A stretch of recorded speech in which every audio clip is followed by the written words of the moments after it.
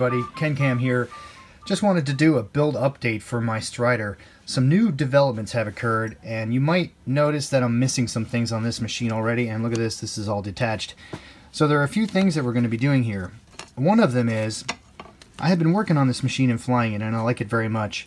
And I realized that if I reworked these 3D printed parts just slightly, I could detach the entire ProSight setup as one piece, which is pretty convenient. The only connector you need to remove when you do that, ignore the fact that this is disconnected, this goes to the camera. The only connector you need to remove to take off this whole thing is the power connector. So you can get to it right through here, and you can just disconnect the power connector, slide it out, and the whole top can come off, which leaves you with the bottom piece that has your motors and your speed controls and your flight controller, and it makes it very easy to work on. And I talked with Anomaly drones about this, and they said, hey, this is a good idea. We can make some improvements here. And this is what they came up with. This is a one-piece top mount instead of a three-piece top mount. So the traditional setup, or the original setup, had this bottom part here in the back, which also had a receiver tray, which I disconnected that part. I cut the receiver tray out. It was just a flat piece connecting these two parts, and I'll explain why I did that in a second. But that was the first piece. This top piece that held the video transmitter was the second piece, and the camera mount was the third piece.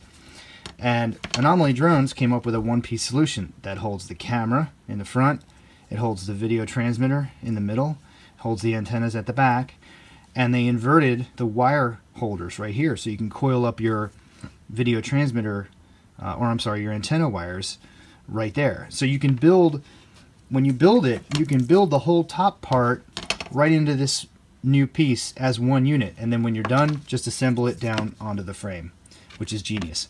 And this is pretty cool. They took my suggestion to make angled antenna mounts. So now we've got a little angled receptacle for the antenna, which puts the antennas at 45 degrees, and they even thought about the forward tilt. So that's great. I think, well, I know from antenna theory that when we're dealing with diversity, you really want to have your antennas at different angles. So the original setup with having the antennas both vertical is not ideal. It does work because our systems are pretty robust, so we get pretty good signal. But if you have your transmitter antenna vertical and you have these horizontal, theoretically, if the antennas were perfect, you'd have zero signal. That doesn't happen in reality because you get a lot of multipathing, and so you end up with a situation where what you'll do is you'll fall into an RSSI situation where it's a little bit lower than you'd like, and you could get a fail-safe. If you put these at 90 degrees relative to each other, notice that's how the ProSight antenna is. This is at 90 degrees to that. If you put these in a V, they're at 90 degrees to each other, and that's what you want for polarization diversity. So now I'm babbling, so I'll stop. But suffice it to say, I'm going to rebuild my Stryder with this new piece and show you how it looks when I get it all put together. But it's a really nice, clean, elegant solution, and it shows that Anomaly Drones is really listening to their customers and really continuing to innovate. Now, there's another little sneaky thing I'm going to do with my Stryder, and that is, this is a little bit of a mess to look at the moment, but I've got myself a 4-in-1 ESC here. And here's my KISS flight controller. And I was just playing around with the stack up and how everything was going to connect. But look at the connection here between the flight controller and the 4-in-1 ESC. It's just a single harness. Just one connector goes from the KISS flight controller to the ESC, and that's all the signal wires and a ground. So you don't have to have all these soldered connections on the top of the board and on the bottom of the board. Talk about super simple, right? So this thing will just sit on the frame like this, so that the KISS ESC arrow is facing forward, and the motor wires then, instead of being in the pods before, the motor wires came through that hole and went to the pods underneath. It popped up through this hole and came over to the flight controller and power distribution board. Now the power distribution board is gone, and the motor wires will just extend all the way across the arms and connect right to the ESCs. And I've got some of this cable loom here. This is that expandable braided sleeving that I got on Amazon. This is the 1/8 inch version, and it's black, but you can get different colors. And I'm going to use this to channel the motor wires through, and then I might have to get a little bit clever on how I'm going to keep the wire from you know, flopping around here. I might have to put a couple of zip ties around here, but I don't know, I don't have anything to show you yet, but I can tell you that Anomaly Drones is also working on solutions to implement this 4-in-1 ESC specifically. So you'll see that coming up in a future video. Well, I've installed the ProSight system into the new top mount, and I've even shortened my antenna wires. As some people have shown in various YouTube videos, you can shorten the ProSight antenna wires so that they are not so long and don't need to be coiled up here. Now, this is just something I wanted to try. Coiling up the antenna wires on the Stryder is super easy because Anomaly Drones provided these little wire holders, these little antenna wire holders, and you can coil up the antenna wires in there very neatly, and it's not really a problem. But I just wanted to try desoldering and resoldering my own antenna wires. I will say I'm not sure I'm going to continue to do this in the future. I'm going to try this and see how it works out, but the solder connections at this frequency are very critical. This is 5.8 gigahertz. I work in the RF industry, and I know that the transitions from wire to microstrip here are very critical, and if you don't get the solder joints done correctly, you will kill your VISWAR, or some people call it SWAR, SWR, standing wave ratio. Basically, you don't get as much power into the antenna, and therefore not as much power into the air. So when I was reworking these solder joints, I mean, I have a lot of experience soldering. I pretty much know what I'm doing, and it was challenging. I mean, it's really tiny coax wire. This coax wire is tiny, and so if you don't do it right, if you don't strip it correctly and solder it on there correctly, you're not going to have a good result. And it took me a while to do it right, and even then, it's not as clean as it was from the factory. So I'm not sure I'm going to continue to shorten the antenna wires, but it is pretty nice to have antenna wires that aren't all coiled up. So we'll see how it goes. However, I do have the rest of the ProSight suite installed in here, and with the new top mount, it was super simple. I mean, camera bolts in, the transmitter just slides in there, just clips in, the antenna slides into the mount, and I got to put my little screws in there. The little 45-degree antenna holders for the receiver. Everything is super easy to integrate, and I expect it to work very well. Now, I am doing one thing that is not sanctioned, if you will, by Anomaly Drones, and that is I'm raising this up. These are 35mm standoffs. The original ones are 28mm. Now, because I'm using this 4-in-1 ESC, it does require a little bit more height. And what I found with the Stryder before, when I assembled it, was that the antenna connector for the ProSight in the front, I don't know if you can see it there, kind of underneath my thumb, it's very close to the standoff for the flight controller. And with the short mounts, that antenna connector, this one right here, was pretty close to the board. In fact, it was almost touching. And with this iteration of the Stryder, this is becoming a little bit custom for me. I'm raising this up, and I know that that's gonna make the battery further away from the center of gravity, and it's gonna reduce performance to some degree. But I want to try it because I want to try this 4-in-1 ESC on this model, and I want to have plenty of clearance here for the flight controller and the speed control. And I even might try running a battery strap through here and trying a bottom mount battery. So I wanted to add a little bit of height. Now you're thinking, what about the carbon side plates? So here's one of the carbon side plates, original carbon side plates. And if I put this on here, well, geez, that's not going to reach. I just made the standoffs way too high. So what did I do? I made new ones. I fabricated these myself, and I just modeled them after the original design from Anomaly Drones. Not super easy to make your own carbon parts. I have some machine tools that make it easy for me.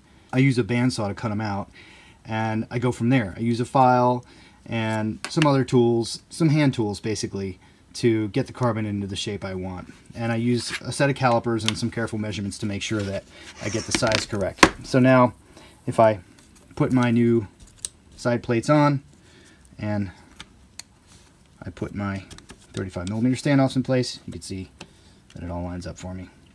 So that's my plan. I'm going to have a little bit of a higher stack up height, and again, I know it's not ideal for performance, but I want to try a few things with this machine, and that will allow me to have a little bit more room to play with. Now with this 4-in-1 ESC, there are a couple other things I want to mention. Since your motor wires are going directly from here to the ESC, you do need to extend them in the case of some motors. These Lumenier motor wires are too short, so I had to extend them. And I thought I was going to use some of this stuff, but I decided I hate this stuff. I tried to put this over the motor wires, and it's doable. I mean, you can do it, but it's just a pain to work with. It frays. You have to put heat shrink at either end of it. It's hard to get the motor wires through it. It's just, it would look super cool when I was done, but I was thinking every time I have a problem with a motor, I mean, I crash, you know, you break motors, you want to be able to replace a motor quickly, and this just adds time to the rework process. So I decided to use a plain piece of heat shrink tubing. Why not, right? It's actually got enough rigidity that it'll hold the motor wire down. I could put a little zip tie right here between this hole or that hole and the edge. Just one zip tie here, and then it's actually like rigid enough that it'll hold. I'm not even going to shrink it. I'm just going to leave it like that. And that way, if I damage a motor, I can just unsolder, slide this off, slide another one back on, throw a zip tie on there, and I'll be done. I just think that's easier. Also, soft mounting motors is becoming a thing. And you guys may have seen some of the videos from Johnny FPV and Willard FPV about, oh my God, this works. I don't believe it. Some skeptics are saying, well, it's still bolted on, so how is a few layers of electrical tape here, that's what they were using, electrical tape, going to provide vibration damping? And I just couldn't wait for Joshua Bardwell to attack this problem, and I knew he would, and sure enough, a few days later, he just posted a video today. Today's the 20th, I think. He actually used some double-sided tape, but showed that it actually does work. I was a little bit of a skeptic myself. I'm a mechanical engineer, and I know a thing or two about vibration damping and such. And I really was unsure. I know that a bolted interface can reduce vibration, but also can increase vibration depending on the resonant frequencies. And so it's not a simple, intuitive answer. But Joshua Bardwell, sure enough, did get out black box, did a before and after test, and showed that it actually works. So I'm using some TPU or Ninja Tech Cheetah soft 3D printed pieces here that I had to put under the motors. I'm going to try it out. I actually have not had a vibration problem like that. In Joshua's video, he shows that his copter is kind of twitching and stuff, and it's got a yaw problem if you look at black box.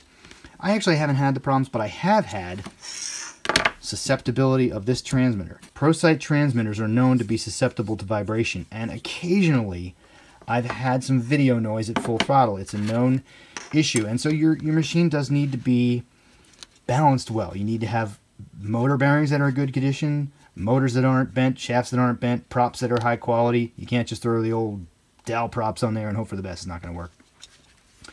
So I put them in there. I mean, this is super easy. I mean, I have slightly longer screws. I put a piece of material in there, bolt the motor down, use Loctite. Got to use Loctite because now you have a rubbery interface there. If you don't use Loctite, the motor screws are going to come out and then you're going to have a bad day. But why not, right? I'm just going to try it. Then, if I get a crazy prop that's slightly out of whack or something I didn't get a chance to replace a bearing right away and I want to continue flying, maybe this will help. You can't hurt. It was so easy to do that I just did it. Making some progress on the build now. I've figured out what I want to do with the stack up. I've actually used 6 millimeter spacers on the bottom, and I think 8 on the top, 6 and 8, because I realized that when I put this thing together, I will have enough room with the taller standoffs here. And I soldered some power wires to the input battery wires here that I can use to power the flight controller and the video transmitter. And I haven't figured out exactly how I'm going to do that wiring yet. I put the wires for the flight controller out of the top of the flight controller this time, and I'm going to try to just sort of wire these together, I think, and then run them up to my little video transmitter connector. The receiver will just sit right there on the back of the frame with a little piece of adhesive tape, and that's all it takes to secure that. I'll probably just tape the buzzer to the top of it or zip tie it or something, and that'll be it. And I've got all my ProSight components installed in the upper part ready to go, and so once I get the basics of the wiring done here. I'll just bolt these two together and I'll be done. Alright, everything's together and I've completed a test hover and it hovered. No obvious issues, so I guess it's ready to fly. I would go for a flight now, but the weather here is terrible. It's rainy and wet and cold. But I'm leaving for California tomorrow and I'm hoping to fly it while I'm there. I'll be in the San Diego area, actually the Carlsbad area of California. And I'm hoping to get some good flying in while I'm there and finally get some flight video of this guy. And I have performed a few modifications to it from its standard form, and I've used the updated top plate that I got from Anomaly drones. And it looks good, and I can't wait to get it in the air. The one thing I added here was a strain relief, and this is a little bit of a, I don't know, kludge. I wanted to take the strain off of the wires going to the 4-in-1 ESC because they were just pads on a PC board and they could rip right off. If I eject a battery, I bet you this whole lead would come with it. So I did what you see there is basically a zip tie, a little piece of heat shrink to protect the wires from getting cut by the zip tie, and just tightened it as well as I could there so that if this gets pulled, it won't cause a problem. It won't cause those pads to pull off of that. The only other concern I have is these tiny little signal wires are just exposed right there. It sort of is what it is. I mean, they're not sticking out, but they're tiny, tiny little wires. They could get damaged, I guess, with a random piece of debris or something, but I figure that's a pretty low chance of happening. Got my receiver wires.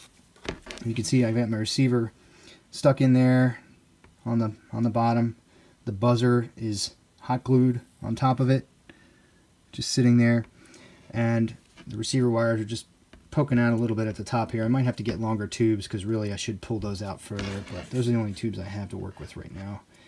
So a couple of things I do need to go back and update, and other than that it should be totally flight worthy. I've got a few different types of props I'm going to try this time, but I like these props pretty well. These are sort of the PC type, I guess. They're flexible, but they're pretty tough, and they have pretty good flight characteristics, almost as good as the glass fiber 543s that I've tried. And I've been sticking a little piece of hot glue on top of the antenna here, and that just helps to prevent that wire from getting damaged. If you crash, you land upside down, the antenna scrapes. This wire right here can get scraped off right there, and if you lose the shielding on that wire, then you're in trouble. So hopefully the next report will be the flight. We'll see how it goes. Stay tuned.